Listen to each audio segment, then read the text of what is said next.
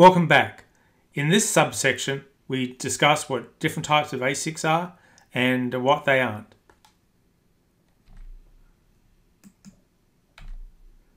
So ASIC stands for Application-Specific Integrated Circuit. And that's exactly what it means, a chip designed to form a particular application.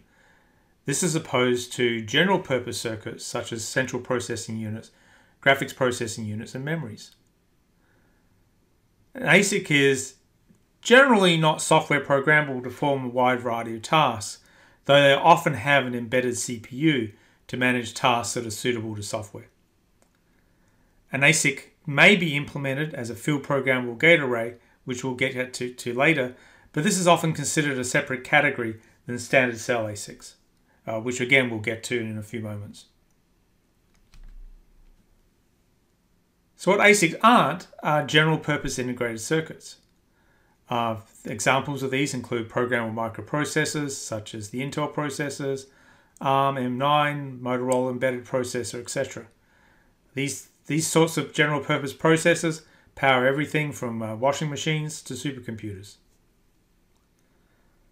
Another class of general-purpose IC are programmable DSP engines, or digital signal processors, such as the TI TMS 430 series. These are suited for signal processing tasks such as multimedia applications, sensor processing, and sometimes communications. Another example of a general-purpose integrated circuit is a graphics computation unit, or GPU. These are very good at parallel arithmetic.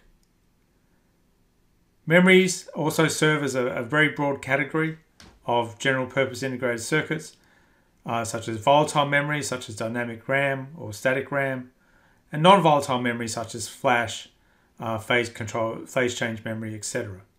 We'll return to memories in a later module in this course. Here's some examples of ASICs. Your set-top box has a video processor in it that's designed to decode and encode digital TV signals. Your video camera has a similar unit. Your cell phone has an ASIC on the central processor, which is a dedicated video processor.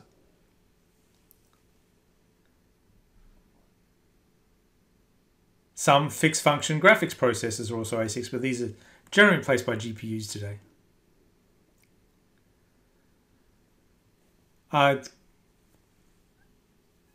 Dedicated units for particular functions, such as signal processing of a particular nature, or a codec, encoder and decoder. For example, the 5G codec in your cell phone is an ASIC, or built as an ASIC. Encryption processors for security might be part of a larger chip, but built as ASICs. An increasingly common ASIC is an artificial intelligence accelerator, an accelerator designed to speed up and reduce the power consumption of an inference engine. Bitcoin miners, which use hash function solvers, are built as ASICs. And furthermore, just to confuse things a little bit, most general purpose chips are designed using an ASIC methodology.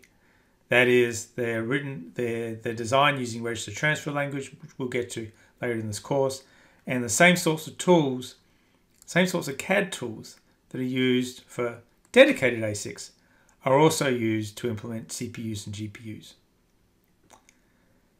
In general, a hardware implementation of a particular function outperforms a software implementation on a general purpose processor by many orders of magnitude. In terms of performance, power, and so forth. But it does require a lot of engineering talent to design an ASIC, whereas writing software is a much more common skill and cheaper to execute.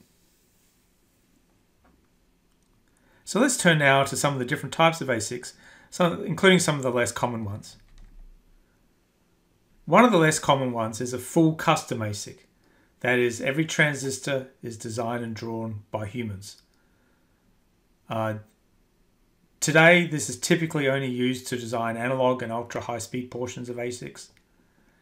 It does give the highest performance, but has a long design time. And we'll talk about fabrication in a few moments, but it leads to a full set of masks required for fabrication. So here's an example of an encryption processor that was designed by my group in the 1990s before RTL methodologies were commonplace. It's a full custom ASIC. And you can see here it's ranged into a set of identical units. This is one of those identical units as layout that is used could make masks, which are used to make the chips. If you compare this with what I'll show in the next slides for standard cell ASICs, you can see it's much less regular than the standard cell ASIC.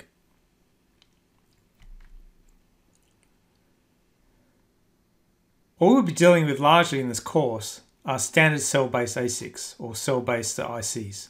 Sometimes we're also referred to as semi-custom designs. In this type of design, a set of standard cells are designed by humans and inserted into a library. Here, there's typically 50 to 100 plus standard cells in a library. Here's two examples of standard cells. This is a D flip-flop. This is a layout view. And here's a layout view of an OR gate. What you see here in the layout view are the transistors and the metal wires connecting the transistors to the power and grounds and to the external possible connections. So the idea is you write register transfer language.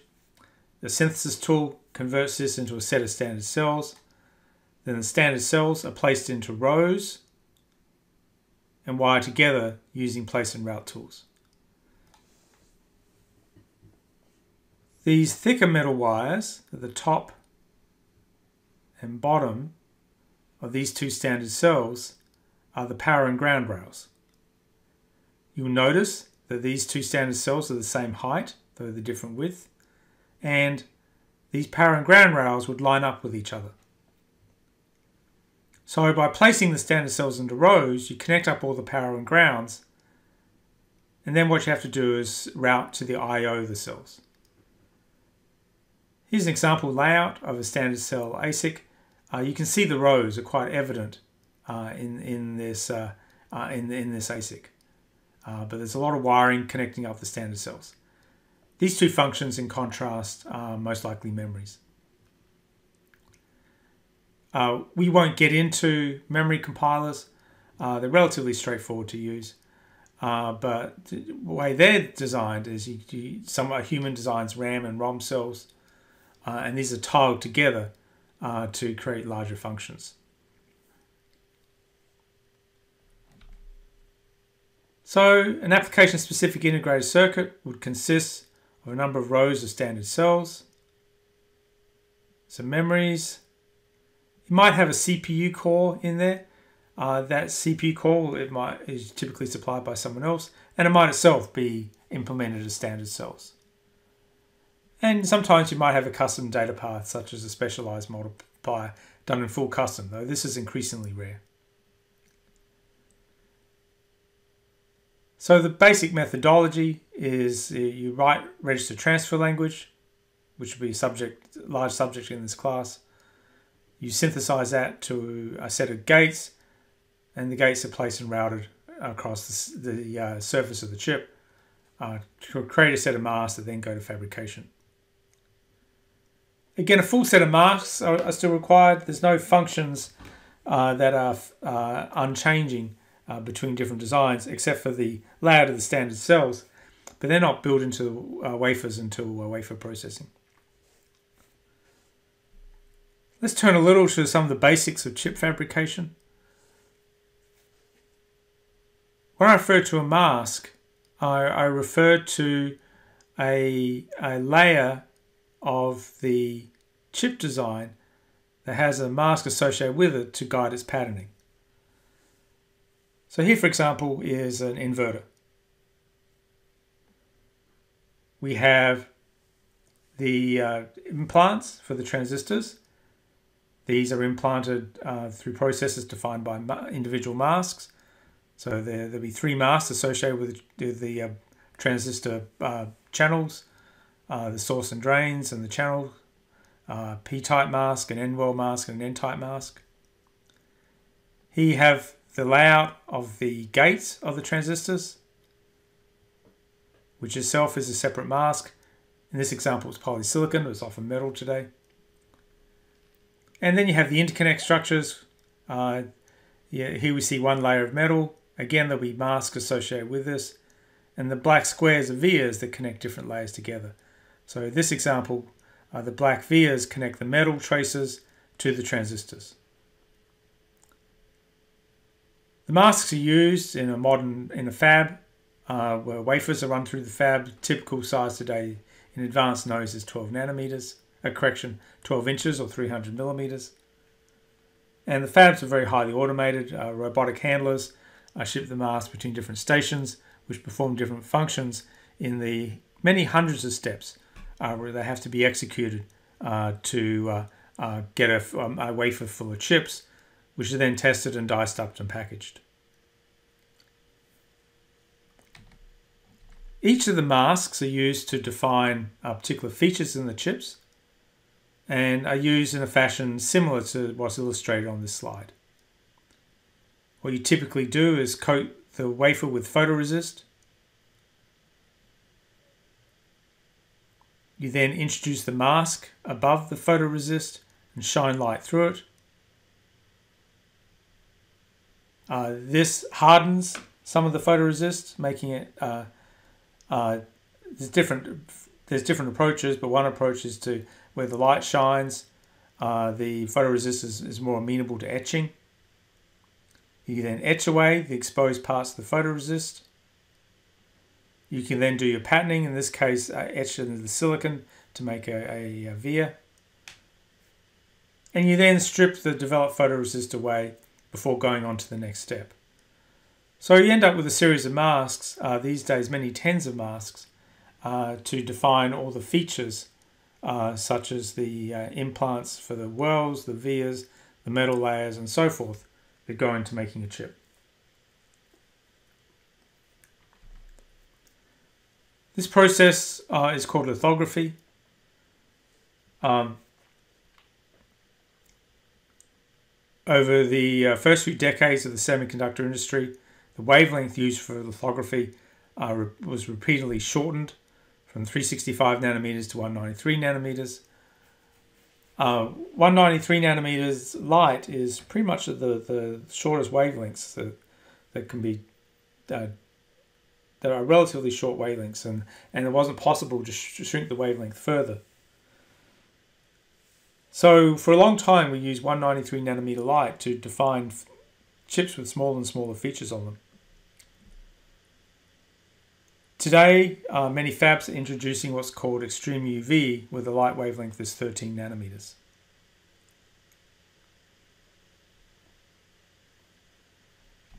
This introduction of EUV is very powerful because prior to that, most patterning was based on 193 nanometer wavelength lithography.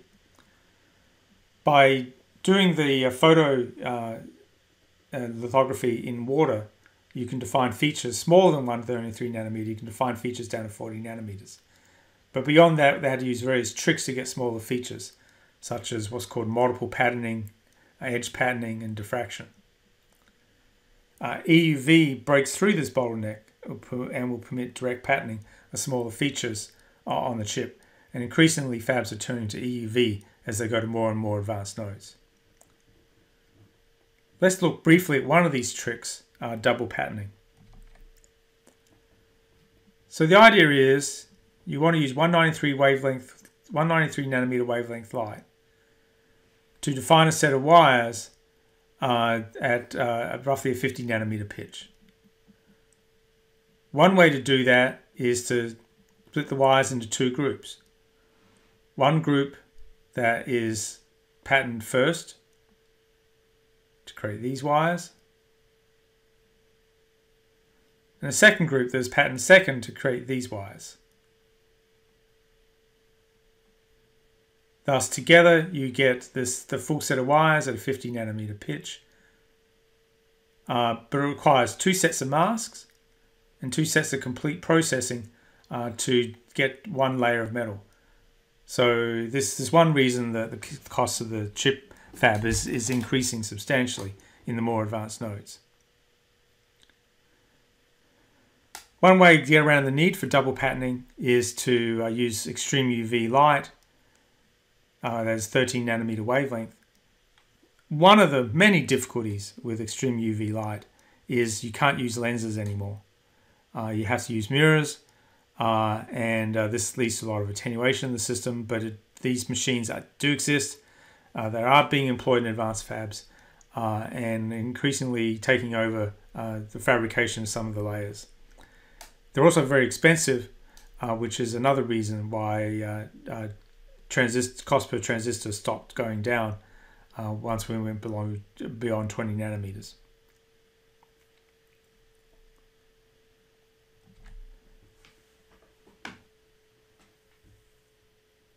So cell-based, let's turn back to cell-based ASICs. We defined these a moment ago. A set of standard cells is used to define a set of logic gates, which are placed and routed across the chip. This is a very common ASIC design style. Most companies that do design cell-based ASICs don't own a fab. The company does the design only, and the fab is performed by another company. For example, TSMC, UMC, Global Semiconductors, or Intel. Samsung is another player in this realm. There are a couple of exceptions of fabless companies. Intel's the most glaring one. Samsung also comes to mind. That is, there are a few companies that own fabs and own the design process. But generally these are separated. Companies like Qualcomm and Apple and Google don't own a fab. They do a design and then then get the fab to make the masks and do the processing. Sometimes, this is increasingly rare, some of the back-end, what's called the back-end components of the design flow, such as place and route, might be performed at the fab company or with their assistants. Let's turn to some of the other ASIC styles. There are what are called gate array based ASICs. In a gate array, the transistor level masks are fully defined and don't change. The company prefabricates a set of transistors, a set of wafers with transistors already defined. What the designer does is define some of the wiring layers and the vias to implement the desired function. Gate array designs are slower than cell-based designs, but are faster to implement as most of the processing is complete in advance, that is defining the transistor layers. They still use RTL-based methods and synthesis, so often the RTL can be the same as for a standard cell ASIC. Here's a couple of examples of gate array companies. Chip Express has a set of wafers which are prefabricated with a sea of transistor macros and 4 metal layers. The customer defines 2 metal layers to customize the gate array for an application. So only 4 masks are needed to complete fabrication. So the fabrication can be done very quickly. Another example, Triad Semiconductor, and if you're familiar with North Carolina, you can guess where it is. They have a set of analog and digital macros and have only 1 metal layer for customization. So they can turn around chips with a 2-week notice because there's only 1 metal layer that has to be patterned. Everything else is existing on a set of stockpiled wafers, which are pre-patterned the analog and digital macros. Now, gate arrays are useful. They're often used in biomedical and other sensing applications. They tend to be in legacy nodes, and they are not a fairly small portion of the industry right now. Another very common implementation style for ASICs are programmable logic devices, a subset of which are field programmable gate arrays. Here there's no mask making at all. These are off-the-shelf integrated circuits that can be programmed by the user to capture the logic. No custom mask layers, so once you finish the design, you can get it implemented on the FPGA in actually in minutes.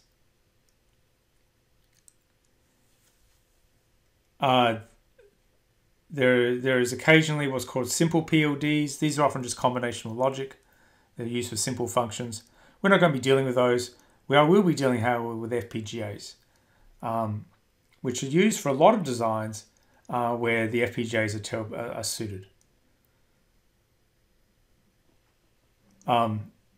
They're capable of capturing millions of gates, but not billions of gates.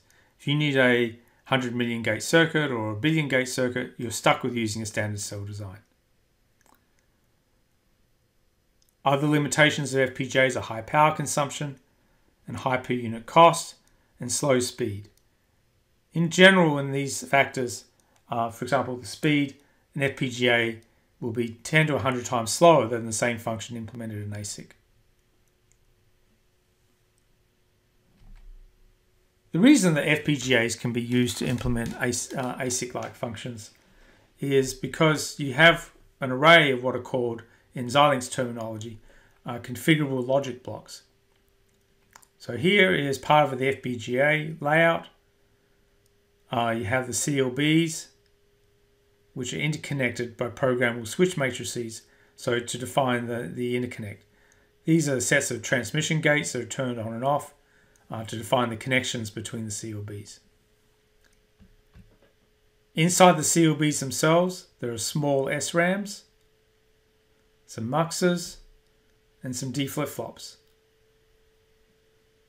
The small SRAMs are used to implement combinational logic. You can implement any two-layer logic function in an SRAM. Basically, map the Kano map onto the SRAM. So here we have some 4 input, 1 output logic functions. They're implemented in these 2 logic blocks. Here's a third logic block. There are muxes that are set to steer the logic in a certain fashion, and the flip-flops. So the idea is you build a small function into each CLB, though you then configure the programmable switch matrices to connect these up in certain fashions, and thus you can build a larger function across the entire FPGA.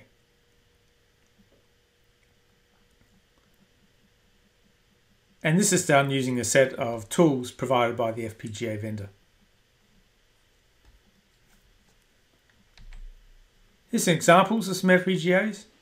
One particular example, the Intel Xilinx Vertex 6, can theoretically implement up to 4.5 million gates. I say theoretically because this is the calculation if you maximize the use of the CLBs and maximize the number of gates mapped into each logic function. So it's a theoretical mapper limit that's never actually achieved because you can't use an FPGA with 100% density. But you still can practically likely get 1 million plus gates, and this is $1,200 per part. This is sort of a mid-range FPGA.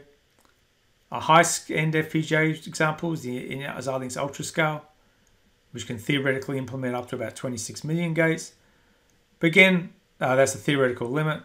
But in practicality, you can probably get 10 million gates or so onto an UltraScale FPGA. These are relatively expensive, about $7,000 per part. Not shown in this table are smaller FPGAs that might only be able to implement tens of thousands of logic gates. They can be as low as about $12 each. We'll come back to this in a moment, but I want to emphasize that standard cell ASICs are much cheaper per part. As little as 10 cents per part. Really big ones might be $100 per part. And I do want to note this is the cost to the design company, not the street price. So I'm not getting this off Amazon. I'm getting this from a typical fab cost for our fab customers. So we'll get back to this, but you can see FPGAs are modestly capable and can be quite expensive at the high end, whereas standard cell ASICs can be quite cheap and very, very capable. I'm doing here what is common in this industry, and that is even though an FPGA is a type of ASIC, quite often the term ASIC is used for standard cell ASIC, and FPGA is used for a full programmable ASIC. Let's get into comparing FPGAs and standard cell ASICs and gate arrays in a little more detail. Let's look at the pros and cons of a standard cell ASIC versus an FPGA. The standard cell ASIC will have a faster clock, possibly much faster, a much lower power consumption, possibly a lot lower. And you can build billions of logic gates into a chip versus only millions for an FPGA, and that's a high-end FPGA. The cost per part is going to be low as long as the volume is large enough. Why do I say large volumes? Because you need to run a set of wafers through a fab to get the FPGAs. So the minimum purchase is a whole bunch of wafers, which can be hundreds or thousands, tens of thousands or millions of parts. A fab isn't used to run one wafer at a time and then switch to a wafer from a different product. The fabs want to run lots of wafers from the same product through in one batch before turning to a different product. So standard cell ASICs are generally fabricated in large volumes.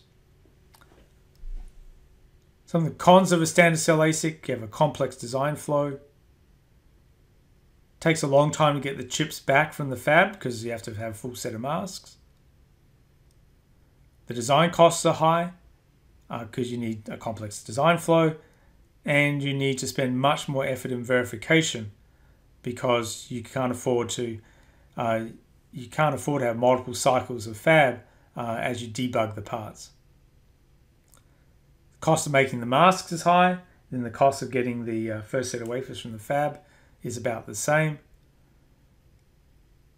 You have expensive CAD tools that you have to buy and own and maintain. And you don't have a lot of flexibility. If you want to revise the product, that is, update the product, you have to go through a significant redesign effort. So there's not a lot of agility in standard cell ASIC parts. Let's look at this from the flip side. What are the advantages and disadvantages of FPGAs versus standard cell ASICs? One of the big advantages is you get the first parts ready to test in minutes after the design is complete. You write the RTL, you compile it, you upload it to the FPGA, and it's ready for testing. The CAD tools are usually free. You can design FPGAs in your office, at your desk at home. All you need is the free software from the FPGA vendor, and we'll be dealing with that later in the class, and some sort of board to program the FPGA, which you can buy for under $50. Because the parts are ready for testing so quickly, you spend much less effort in verification. You can actually test the part as it's running rather than do lots of simulations. So there's a lot lower cost per gate to design, and there's a lot of flexibility. If you want a new version of your chip, you could do it within a day, recoding the RTL, making sure it's exercising some bugs out of it as needed, and then compiling it to the FPGA. Whereas the standard cell ASIC would take months to redesign. Some of the cons: you're limited to relatively small designs, depending on the FPGA family you're using. The clock frequency and the power consumption is a lot worse. And the cost per part does not get any benefit from high volume manufacturing. Those example prices I had a few pages ago don't scale down much if you buy FPGAs in higher volumes. Gate arrays are sort of somewhere in between, but they're really mixed signal parts. Their niche is when you need some analog functions as well as digital functions, such as analog digital converters. And they're kind of suited only to small sets of applications. Again, biomedical sensing is actually a fairly common application for gate arrays. Like the FPGA, they're relatively simple to design. You don't get the parts back in minutes, but you get them back in days or weeks versus months for standard cell ASICs. They can achieve relatively modest performance and power. They tend to be implemented in legacy nodes. You can't buy a 7 nanometer gate array that I'm aware of. And they're cost effective in modest volumes. Let's talk a little bit about cost before giving some examples. There's two types of costs generally in chip engineering: non-recurring and recurring costs. Non-recurring costs are one-time costs associated with designing the part. Recurring costs are the per-part costs. Examples of non-recurring costs include the cost of the engineers, that is, you and your future, the CAD tools, office space, etc. And this has to be recovered, so you divide by the volume, the number of chips you're making, to get the cost per part. The recurring costs in a standard cell ASIC are the full cost of mask making, wafer costs, test and packaging. In the FPGA is the purchase price per part and the price of any testing. So here's an example. Let's say we have a modest ASIC, 1 million gate design. An FPGA might cost around 100K to do the design. This is mainly engineering time. And $500 per part to actually build. Now, this is largely the purchase price from the FPGA vendor, often through a distributor. The standard cell ASIC might cost 10 times more to design, but this small an ASIC is probably around 10 cents per part in high volume. So when is the standard cell ASIC cheaper than the FPGA? Well, this is straightforward algebra. You sum up the NRE divided by the number of units plus the cost per unit times the number of units. You compare that with the FPGA costs, and the standard cell ASIC is cheaper when you have greater than 1800 units. And this might be a fairly typical answer. Standard cell designs are very cost effective in volume. Let's look at a couple of other scenarios. Let's look at the low volume part. Let's say you're only making 200 units of this million gate design. We can see from this equation up above that as long as the power and clock speed is not critical, the FPGA would be cheaper, so that would be the route you would go because the volume is so modest. In contrast, if you're building a billion logic gate design, there's no FPGA that this will fit into, so standard cell ASIC is your only choice. Or let's say you're building a design where the power or the performance is very critical.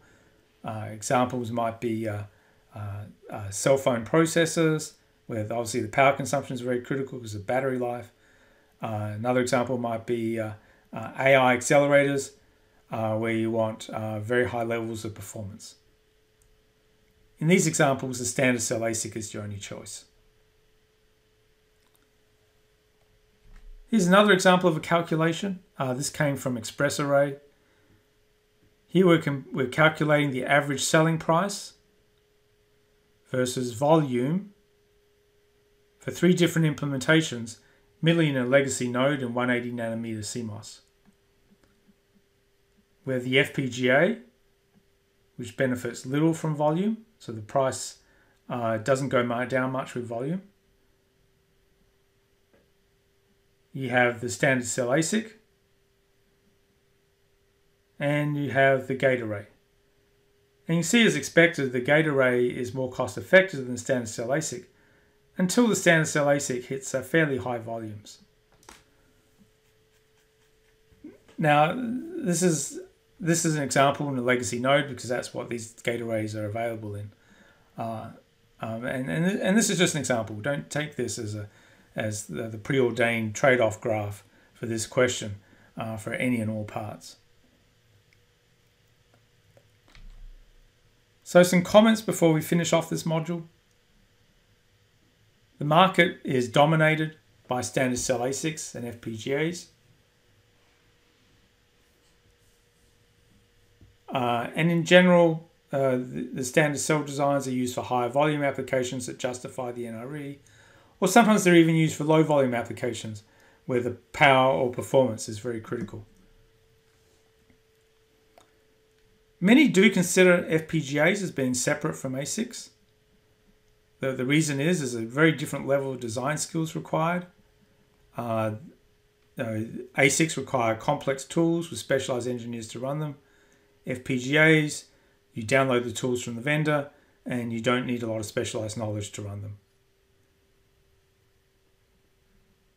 In standard cell ASICs, you have to do a lot of verification before sending the part to the factory, which again increases the sophistication required of the team. In contrast, for an FPGA, you don't need to do verification, so the team can be less sophisticated in that regard. The barrier of entry to FPGA design is very low. Again, the tools are free typically, so versus spending millions of dollars on CAD tools for a standard cell ASIC, you spend zero on CAD tools for FPGAs. And FPGAs have much lower performance levels than ASICs, so there's not as much performance tuning in the design flow. However, and I want to emphasize this for the purpose of this class, the actual front-end design, there's the RTL coding, is virtually identical in an FPGA as in a standard cell ASIC. It is true that you can tune the design to FPGAs if that's your implementation style. And we'll get to this in a later module in this class. But you're still writing RTL and you're still using logic synthesis. So the front end of the design, as we call it, stays much the same. So that brings us to the end of the submodule. We talked about the different styles of ASICs, full custom, where every transistor is designed, which is relatively rare. Standard cell design, in which a set of standard cells are placed and routed across the chip to define a full set of masks. Gate arrays, where the number of customizable masks is much reduced over a standard cell design. And field programmable gate arrays, which are chips you buy, which are programmed on the fly using lookup tables for logic and programmable switch matrices for connections. And I'll finish off with this table summary, doing a qualitative comparison of custom design, standard cell design, and gate arrays and FPGAs, basically summarizing the factors we went through in the last few pages. That's the end of this section. I encourage you to do the submodule quiz before turning to the next submodule, which will get into an example of an ASIC product before we turn to the ASIC design flow. Thank you very much for your time and your attention.